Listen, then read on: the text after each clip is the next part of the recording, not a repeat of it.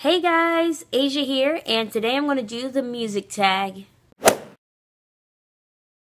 The music tag is a cool way for you to get to know what type of artist and music I'm into right now. All of the people I mentioned will be linked below so you can check them out later. And here we go. Number 1. Your favorite band or musician at the moment. Okay, anyone that knows me knows that I love Tori Kelly. I think she's a great vocalist, artist, musician, songwriter. All around, she's just a great artist, and she's up and coming, so be on the lookout for her, and yeah. Number 2, what? One band or musician you always come back to. I take this question as someone you've been a long-term fan of, but I would say I've been a long-term fan of Demi Lovato. And she's an artist where anytime she's releasing music, I buy it without even listening to the previews. I'm just a devoted fan, and I think hopefully I always will be. Number 3.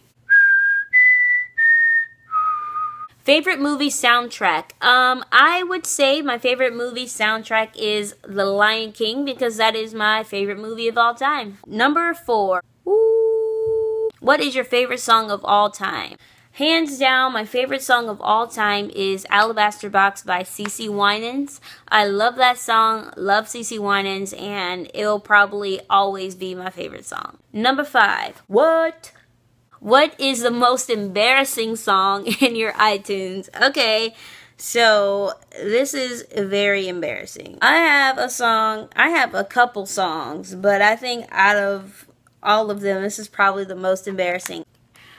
I have The Cat's Meow from the Barbie Sings Princess movie album. I really was into musicals at the time, and I thought that I wanted to be a Broadway singer, but I shortly realized that I didn't want to do that. But I was really into like trying to sing this song and sound like Barbie. As if it wasn't already embarrassing enough, I wish I could say this was in my childhood, but this was a couple years ago. Oh gosh, I'm a nerd. Okay, number 6. The top 3 played songs on your iTunes. I can't actually see that on my iPad, but if I had to guess, I would probably say, I'll just guess who the top 3 artists played on my iTunes. Of course, number 1, Tori Kelly. Number 2, probably Ariana Grande right now. And number 3, maybe Elle Varner. I'm into her. If you haven't heard of Elle Varner, down below, check her out. She's another up-and-coming. Those top 3, those probably aren't my most played songs on my iTunes overall, but I think right now those are my top 3 played artists. So, I kind of didn't answer the question, but you get it. Number 7. Favorite concert you've ever attended. Okay, so I don't want to keep saying Tori Kelly, but when I went to her show, that is definitely my favorite concert I've been to. I got to meet her that night. She signed my guitar that night. She hugged me. We took selfies. Like, it was just the all-around ultimate fan experience. And I hope that she never changes and that she stays as humble and as sweet as she was that night. And I'm pretty sure that she will. But because of all of that, on top of an amazing live performance, that is my favorite concert I've ever been to. Alright, number 8. Can you see it? Who is the most underrated musician in your opinion? This question is kind of hard because I listen to a lot of singer-songwriters, and singer-songwriters in general are usually underrated in the industry. But if I'm going to go with someone who's mainstream, and don't stone me for this, I'm going to say Justin Bieber. Now hear me out.